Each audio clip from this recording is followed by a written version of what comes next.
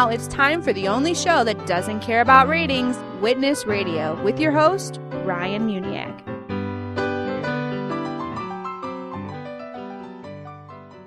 Hello everyone and welcome to Witness Radio, the only show that doesn't care about ratings because our sole purpose is to save souls. On purpose. Today is a very special episode. I am talking with Michael Potts, also known as X-Ray, a former member of the International Church of Christ. Now, some of you are probably thinking, why the big deal? What's so special about Michael? What's so special about the International Church of Christ? Well, if you are not aware, the ICOC is a cult. And I'm sure some of you may be reaching to shut off the radio show right now because you think I'm a heretic or something.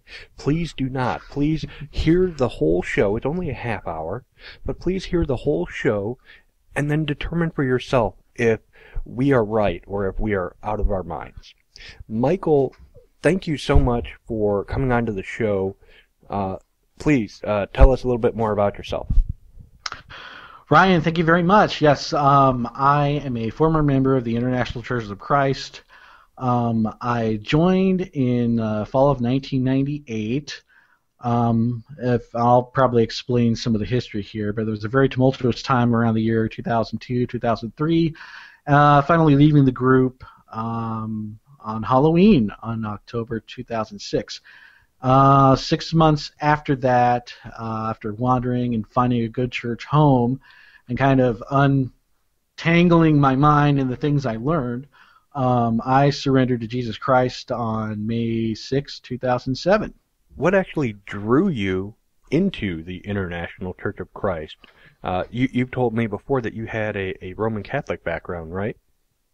Yes, that's correct. Okay, well let's start with that then. What caused you to leave the Roman Catholicism and then to go into the International Church of Christ?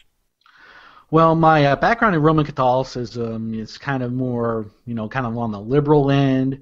I spent a total of about 20 years in Roman Catholic schools, all the way from pretty much preschool through undergrad at the University of Dayton. It's kind of interesting. I didn't really get a solid background in the scriptures. I didn't have the gospel continuously explained to me all the time. I just thought, okay, just get up, go to work, go to church, go to school, be a good person, have my God time once a week and have communion and everything's good to go. What was really interesting about my conversion to the ICOC was I was not in Dayton, Ohio at the time. I was actually co-oping, working for IBM in Research Triangle Park, North Carolina, in Durham, the Raleigh-Durham area. And I had a roommate there, and I was kind of hanging out and just kind of feeling, okay, now I'm not in class, and now I'm doing work, and all of a sudden, one of these days we have one of our three young ladies who lived in our apartment complex in the same building who lived upstairs. They invited us to, one of their Bible studies. It was like, yeah, Bible study, no, I'm Roman Catholic, and everything's like, not really interested. As later on, they established a friendship with us, and, I'm being a single guy, if women are talking to me, and it doesn't matter if they're a couple years older than me, that, okay, I'm going to pay attention. So they were friendly and nice, and they invited us, and they're just some of their friends, and so you should come to church sometime. I'm like, okay. At that point, in early October 1998, I was invited to the Triangle Church of Christ in Raleigh-Durham, which the ICOC congregations, that's one of the larger ones, and I think they had 1,000 people, and maybe 800, 1,000, 1,200, I'm not exactly sure, but it was relatively huge.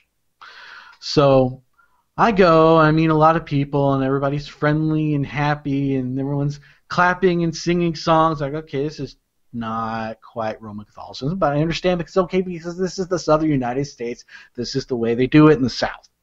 So afterwards, one of their leaders, I didn't know at the time, but he said, hey, how about we do a Bible study? You want to know more about the Bible? I'm like, sure thing. So that's when I started doing their Bible study series. Their Bible study series is known as First Principles, and I got to kind of stop at this point and kind of back up and kind of give a definition of, what is a cult here, because a lot of people may have different ideas of what a cult is. The definition that I'm going to use basically has three components. It's a group where you have, at the top, you have either a single charismatic leader or a nexus of leaders that are tightly bound together. You're listening to Witness Radio. Second component is you have a system of followers under that leader or group of leaders, and they have different roles and different aspects. You have people who just support the leaders. You have people who kind of enforce the rules. And then at the very bottom, the largest group is just a normal, plain, rank-and-file member. So but the purpose of everyone in the second group is to support the leader. The leader's purpose is to, have the people and the followers. The third aspect, and this is where first principles comes in, the cult has a system where they capture, recruit, and indoctrinate new followers in the system that become new rank-and-file, plain Jane, ordinary members. And the system they use in the ICOC is a set of Bible study series, and I use that term Bible studies very loosely because it's twisted. It's called First Principles.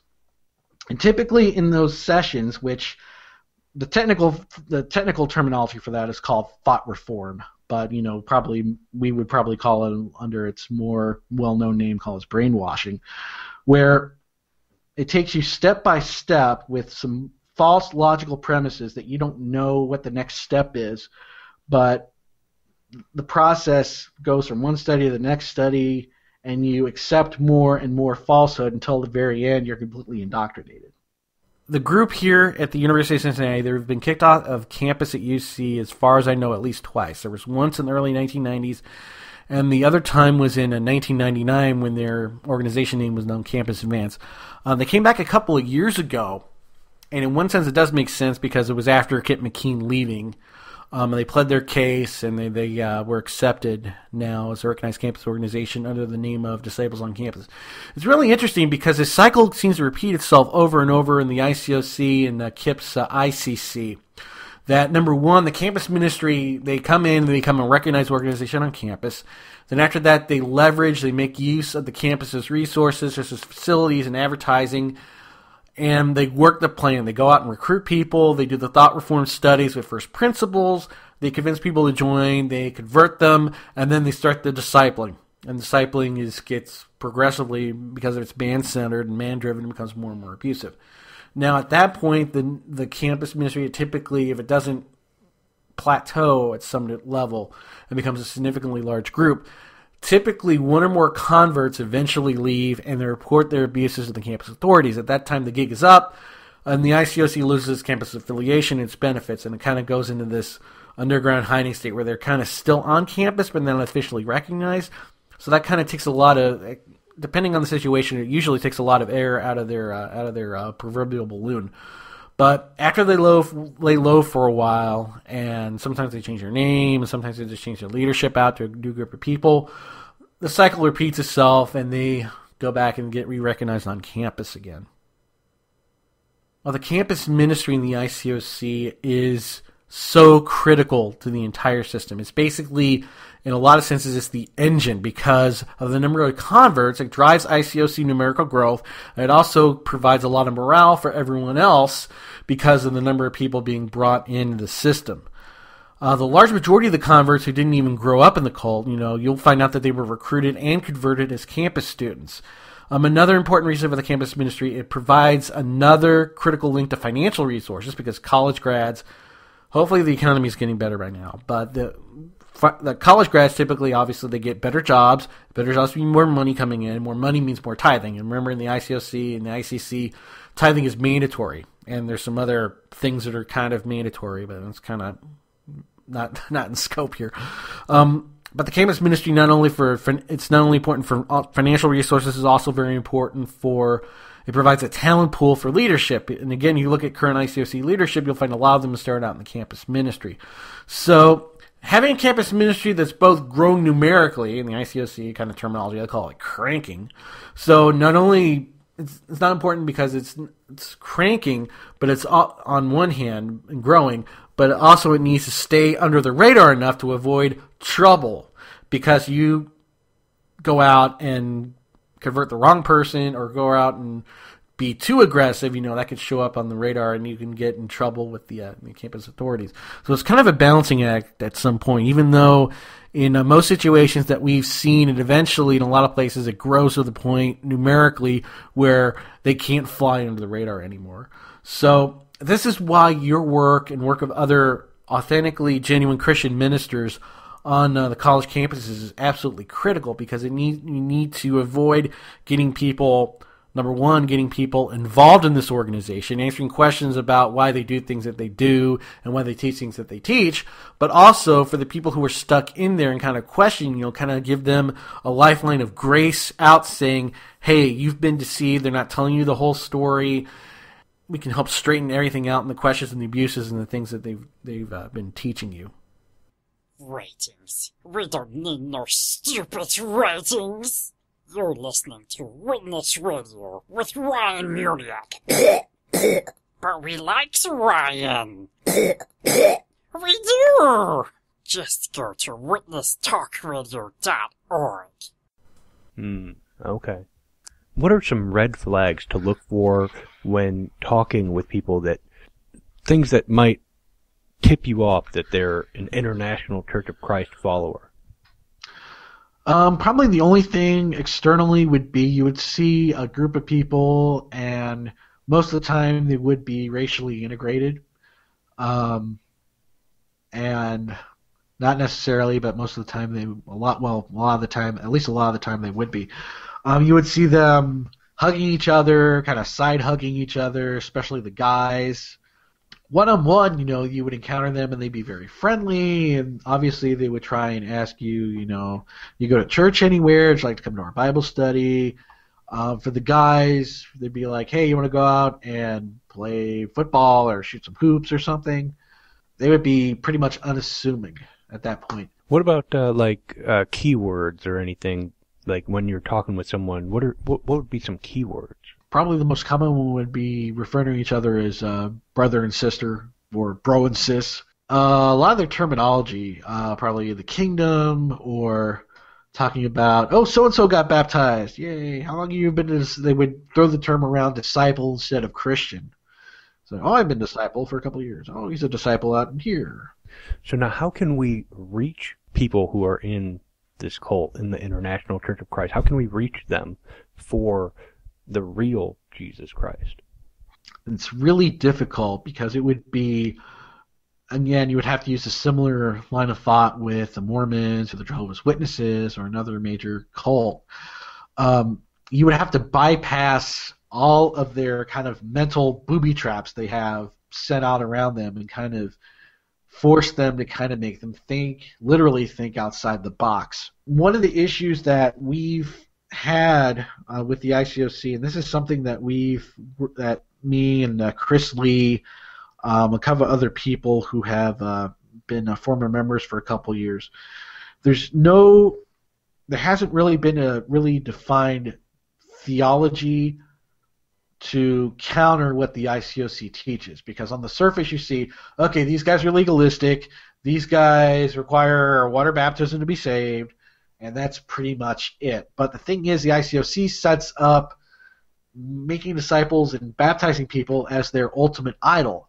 And what happens when you attack someone's idol? They are not happy at all, and they're going to defend that tooth and nail, tooth and claw, right, no matter what you try and do. So you can't go around baptism, but I believe we worked out a couple of ways where we can circumvent that and go to the foundation of the theology. And I think I've kind of hinted at a couple of these already.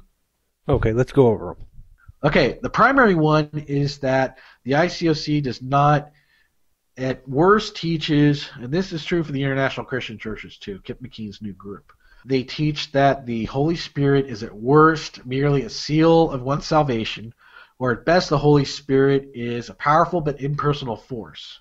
Okay, that sounds like the Jehovah's Witnesses. Pretty much. Now, the thing is, with a normal Christian life, we're indwelt with the Holy Spirit, we're empowered by the Holy Spirit, we're convicted of our sin by the Holy Spirit, and we're all guided by the Holy Spirit. So, Right, the co-equal, co-eternal third part of the Trinitarian Godhead. So we not only have that, but we also, within the church, not only individual congregations, but Church Universal, we're also connected and have accountability with one another, because that type of discipling is good and healthy. Now, again, what happens in the authoritarian discipling pyramids, not just the ICOC, but some of these other groups I mentioned earlier, what happens is the Holy Spirit loses his job. The discipling hierarchy takes care of empowering, encouraging, convicting of sin, all the roles of the Holy Spirit. And that's one of the things that for the 6 months between leaving the ICOC and finally becoming a genuine Christian is making that final connection of, oh, I got the Holy Spirit totally wrong here. And part of that was just finding a healthy church and being there long enough to actually see normal, healthy Christians doing normal, healthy Christian things and hearing sermons that actually mean something. And some teaching of the Holy Spirit, too. So, as you've pointed out, and kind of implicitly pointed out, the ICOC does not believe the Holy Spirit is a person. The ICOC is inherently non-Trinitarian. Not Trinitarian is not good. Right, that's definitely cultic. Yeah. That's heresy. Right. And this is one of the things where if we look at the dividing line between the legalistic Churches of Christ and the ICOC, where the discipling pyramid pushed some things that were toxic or questionable, just pushed them over the edge of heresy. The second thing, this might be a little bit more difficult to find, is, but not too much if you do the cross study, is that they believe that Jesus is fully human in nature, but they don't believe that Jesus is fully divine in nature. Say what? Yeah, if you go through the cross study, it's like, okay, Jesus surrenders to the Father in Garden of Gethsemane, and he's a punching bag for the rest of the time. Where, in reality, it says that the Father has given me the authority to lay down my life and pick it up again. So even though it looks like Jesus is getting punched around and he's having his unfair trial and he's getting flogged and he's being crucified and spat upon and all that, he is still divinely, sovereignly in control, and he's not giving up his life until he's ready for it. Right, on God's terms, right. On the will of God the Father. And there's other places where you hear, Jesus and God did this, and Jesus and God did this, but it's kind of like you're kind of confusing God. You're not really talking about the Father and the Son. It gets really muddled. So it's kind of like the ICOC Trinity effectively becomes, okay, you have God the Father, and he's God, and then you have Jesus, and he's kind of God, and then the Holy Spirit, he's it. So it's not a Trinitarian. It's 1.5 a Tarian or something. Gotcha. Kind of odd. Okay, so that's number 2. And again, that says, okay, ICOC is not Trinitarian. The third one, talking about the nature of sin. If you ever heard of an old heretic called Pelagius, the ICOC is very, very anti-Calvinistic. They're not even Arminian, because the mainline Churches of Christ are typically Arminian, but a lot of the unhealthy ones kind of tend toward Pelagianism. The ICOC is completely Pelagianism. Okay, and what is Pelagianism for those who don't know what that term means? Right. Okay, where they deny that people are born with a sinful nature, that basically people are born morally neutral, and through being taught, you can theoretically achieve a state of sinless perfection. Okay, so that's kind of like the Seventh-day Adventists. They believe in sinless perfection. Again, the ICOC, and this is where the discipling hierarchy comes in, because that's the goal of sin, is stop sinning. Sin is just the list of things you did on the piece of paper. It's not your nature. It's not who you are. You're listening to Witness Radio. Mm-hmm. Would you say that they do not believe that Jesus Christ died for their sins, past, present, and future? I believe on paper they would say that, but in practicality that wouldn't be true. Okay. Because here's another way to kind of look at some of the stuff when it comes to salvation theology. When Jesus expects us to, repent of our sins. Jesus expects us to put our faith in him. And I'm going to kind of lock this in, could be controversial, but Jesus, kind of the normative Christian process is for us to be, after we do those things, kind of don't wait too long, but also get baptized. Now, the question is it possible for us to even put our faith into Christ perfectly? And the answer is no, because, we can't, even right now there could be times where, we're faithless or we don't completely trust God, but there's a level of sufficiency and there's a level of perfection. The ICOC defends and builds everything around this impossible level of perfection that even themselves don't even fit. And then we see that in the sin study with repentance, because we repent of our sins, but again, you can do the sin list and write down every little naughty thing and naughty thought you've ever had in your life, if that was even possible, and that's still not going to be enough. That's not perfect. And then when it comes to baptism, I probably would say that, baptism is a normative part of a Christian process. There's always going to be exceptions. There are going to be people who die before they get a chance to be baptized and things like that. But for the rest of us, the majority of Christians, baptism is a normal thing. Jesus expects it. Go out, make disciples of all nations, baptize them in the name of the Father, Son, and Holy Spirit. And out of the three, baptism is the one that we get the one messed up the most. So, again, the only restriction on baptism from the Christian perspective would be, if we're not talking about infant baptism, would be, if someone places their faith in Christ, repents of their sin, they're ready to get baptized. And that's pretty much it. And probably from practical perspective, probably just, not wait forever, go ahead and do it as soon as you can, Right. Show that what Christ has done for you, that you have been buried with him, and your sins have been buried with him, and you've been raised back to life.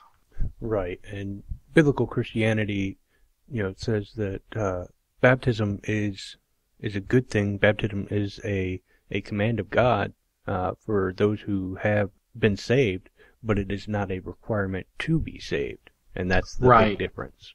Right. Because the argument, and this goes back to the mainline Church of Christ, the legalistic ones, they would say that baptism they would ask the question, is baptism necessary for salvation?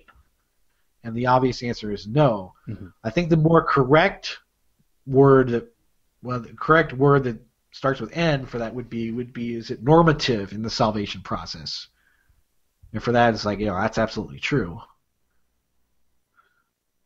Because I know even in your things, you're probably going to maybe hopefully run into someone someday, you just shared the gospel with them and they repented and you're walking along and the guy says, hey, here's this fountain full of coins here at the mall. Why shouldn't I be baptized? Right. It happened with the Ethiopian eunuch, so there you go. Right. But if someone isn't baptized, right away or isn't baptized, it has no bearing on their salvation. No. Because the most important thing is placing your faith in Christ. God does all the work. Well, Michael, thank you again so much for being on the show. Ladies and gentlemen, this is Michael Potts, also known as X-Ray, a person who used to be in the International Church of Christ, came out of it, and now speaks out against it because it is a cult that teaches many false teachings, does a lot of brainwashing or mind manipulation. Michael, Thought reform, yes. So, Michael, is there a website or anything that you want to plug for people to get more information about you, about your ministry, or just about the International Church of Christ and their heresies? The big one would be reveal.org, www.reveal.org. That's the website set up in the 1990s. There's been some new information added to it. It kind of wound down around 2003, but it was kind of winding back up because of not only Kit McKean's new group, but some of the resurgent practices in the ICOC. I know, kind of a side note, at the Cincinnati Church of Christ here in town, according to their main leader at the end of August of this year, They have about, he said there was, over 80 people in their campus ministry and 65 at UC. They're becoming a force again. They've been up to maybe 100 people at certain points.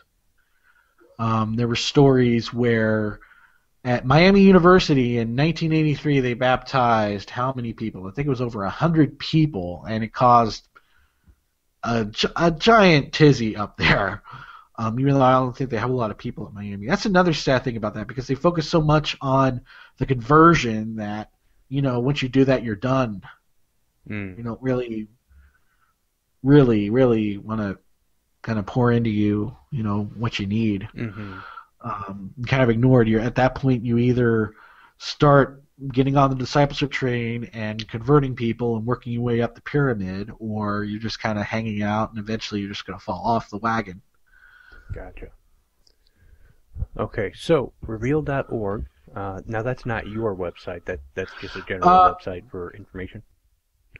Yeah, that's a general website, and it has links to other things on there. Okay, and anything specific for you, website or anywhere that, in case someone has a question for you, a way to contact you? Right, I have an email address, xray342radio@gmail.com. xray342radio.blogspot.com, and on Twitter @xray342radio. Okay. Well, again, thank you, Michael, for being on the show and for helping to inform the listeners about the cultic practices of the International Church of Christ and even the International Christian Churches, which is Kip McKean's new branch off of this cult.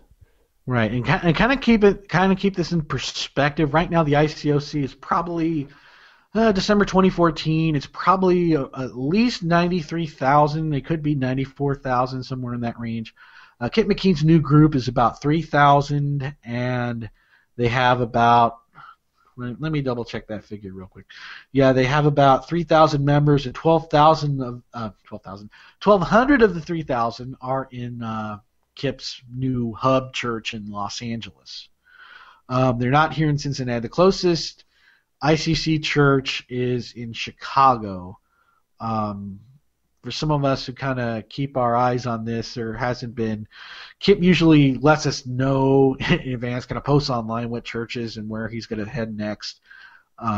So we're kind of safe here in Cincinnati for now, but the Cincinnati Church of Christ and the ICOC, the Disciples on Campus, we need to beware. I've already received one email this year from a freshman, and they came in from out of town, and they were encountered at ICOC, and then they started digging around and saying, you know what, this doesn't jive. There's something wrong with these guys. And they found our materials, and he contacted me and thanked me for one of the papers I wrote. Wonderful. I'm glad to hear that he was able to find that, and hopefully, with me being with Christian Collegiate Network on the campus, hopefully we'll be able to help the more students on the campus, leading them away from the cult that is trying so hard to reach them, not to save their souls, but just to increase their numbers and try to make themselves good with God, which none of us can do. Right. Okay. Well, ladies and gentlemen, I hope that this show has been informative and educational. I pray that you can use some of the information that was presented here today. And until next time, the fields are ripe for the harvest. So what are you waiting for? Get out there and share your faith. May God bless you.